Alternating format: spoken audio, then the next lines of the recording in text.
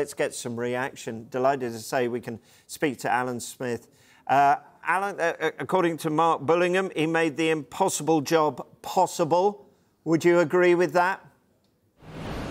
Yeah, I think that's fair. Yeah, he brought an enjoyment to the job, took the fear out of it to a certain extent, or had them creep back into it in this tournament. But yeah, players finally look forward to joining up, whereas before at times maybe they'd be a little bit reticent. But yeah, he's proved that it can be done. Obviously, he's had a fine group of players to do it with. But yeah, my reaction really, Rob, is one of sadness that he has gone, because he's a fine individual. We all know that.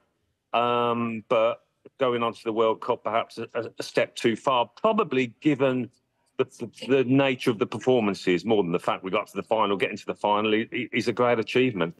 But the manner of the performances and the criticism he received, he clearly took that to heart.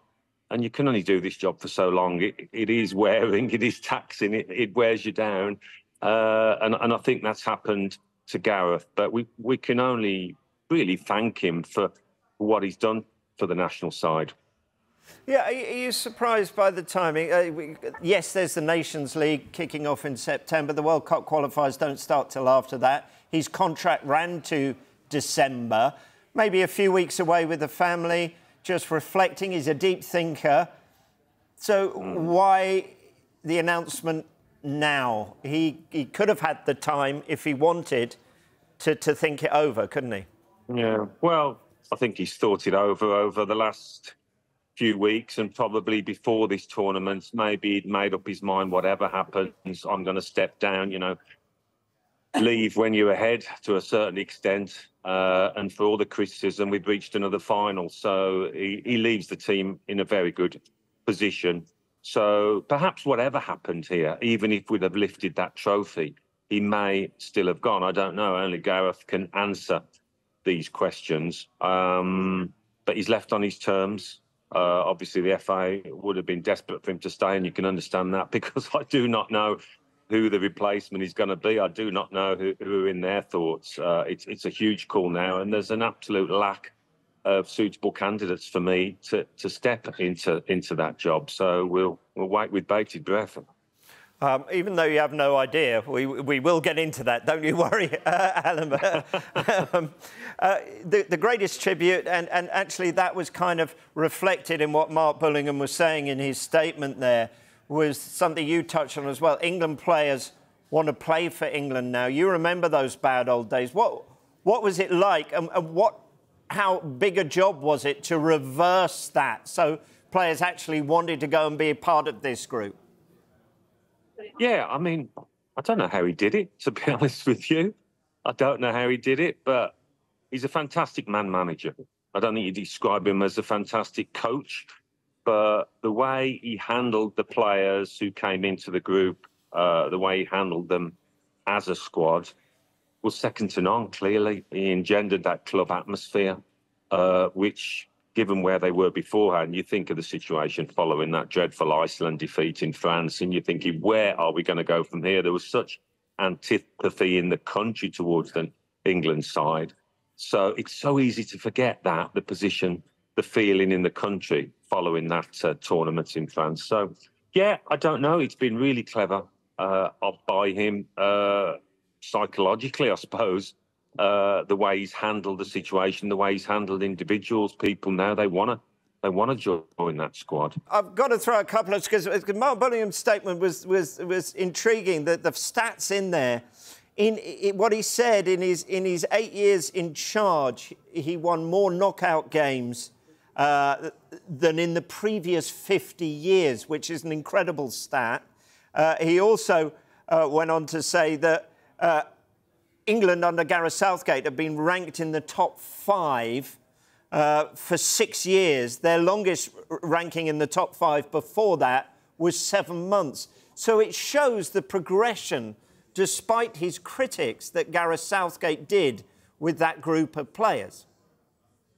No, I mean, that's dead true. I mean, his critics will say, well, he's had that group of players with the talent available. He should be able to do that. But the so-called golden generation. We know the names: Lampard, Gerrard, Ferdinand, and the rest. Rooney. They couldn't quite manage to do what Gareth's done with his talented group. So, yeah, we shouldn't certainly temper those achievements because he's got a fantastically talented group of players, because it isn't always possible, you see, at club level. Clubs spend millions and millions of pounds, but they still can't get the right blend. They still can't achieve success. So yeah, there were lots of things to criticise, to wonder about during the tournament in terms of our structure, our shape. Did we know how we were playing, how we were going to go forward with the ball, without the ball, pressing, and all the rest of it? But those stats that Mark Bullingham mentions, they are valid, extremely valid. Yeah.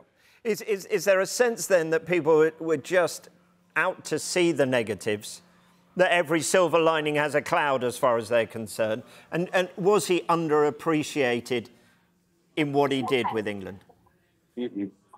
Well, I think it was this tournament, wasn't it, Rob, whereby we didn't play well, 40-odd minutes against the Netherlands, and that was about it, probably, little snatches against Spain.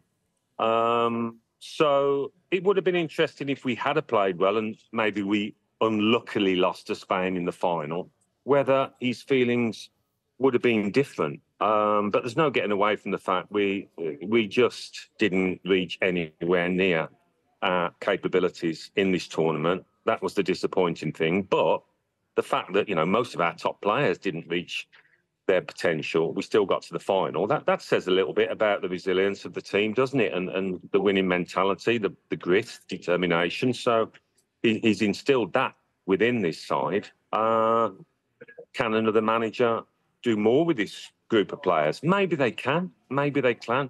But people talk about Jurgen Klopp and these great club managers, but they're working with their players day in, day out, and just to have a few days with the group every few months, it's a totally different story and a totally different mindset, I think, for any manager coming into a national side. So the choice of that successor, obviously, is a difficult one and a vital one. OK, well, let's get on to that while I got you here. The two names as far as leading managers who are English is concerned seem to be Eddie Howe, Graham Potter. What would you make of either of those two? Well, first and foremost, Rob, I'd say, yeah, we do want an English manager. I don't think we want to go back to the times of Sven and Capello. It just didn't feel right. He didn't get us any further down the line. And I do think we should go for an Englishman. I hope they will. I mean, talk about Eddie Howe. Does he want to leave Newcastle? He's a young manager. He's gone into a club, obviously, they're aiming for the stars. Does he want to move away from that? Potter, again, big question marks, I think, because of what happened at Chelsea with him when he was handling big players. I know it's difficult there at Stamford Bridge, but, that didn't do too much for his CV. So, yeah, you can bandy these names about, but first and foremost, those people have got to want the job, and secondly, they've got to be up to it. So I just wondered, from that statement, it sounded like they have got somebody in mind if it's as an interim. So we'll watch this space. I mean, obviously Southgate came through the FA, the under-21s, Lee Carsley. But is Lee Carsley ready to manage the senior team? I mean, I wouldn't have thought so. But we'll see what the FA do. Yeah, well, Lee Carsley would seem to fit what that statement was saying there, wouldn't it? And if we look at Gareth Southgate, he made that jump. But also, if we look at Spain and De La Fuente before the tournament, it was De La Who, and has now gone on to lift the trophy. So is that a possibility then? Well, it may be, yeah. And at the end of the day, it isn't so much about a manager at the international level, is it? It's about the players and just giving them a structure to go out and perform. I mean, it's a good point about the Spanish coach. Not many of us had heard of him at all going into this tournament, but he had a fine group of players. Obviously, you've got to have a bit of authority. When you walk into that dressing room and you start talking, if you're Lee Carsley, players have got to want to listen. And they've got to want to believe what you're saying. You've got to have that to you.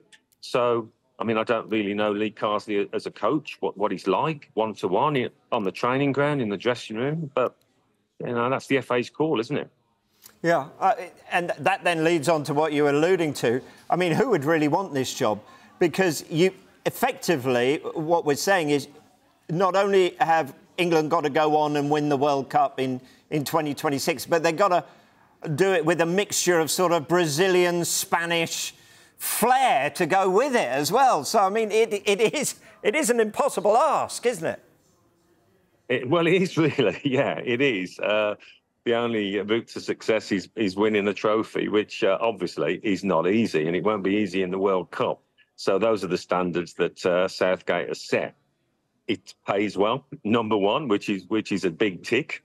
But everybody in world football knows the criticism, the scrutiny that an England manager receives, and it normally only ends one way. And I think that's why Gareth will be pleased that he walked out on his terms rather than being shoved out the door, which most managers are. But yeah, how attractive is it? We'll see. I mean, if you're a proud Englishman, you know, I think you have to be at a certain stage of your career to think, OK, I've done it at club level. Let's have a go now. I've got the experience. Let's have a go with the England side. It would be the proudest moment of my life. But I don't think those candidates are out there that fit that criteria.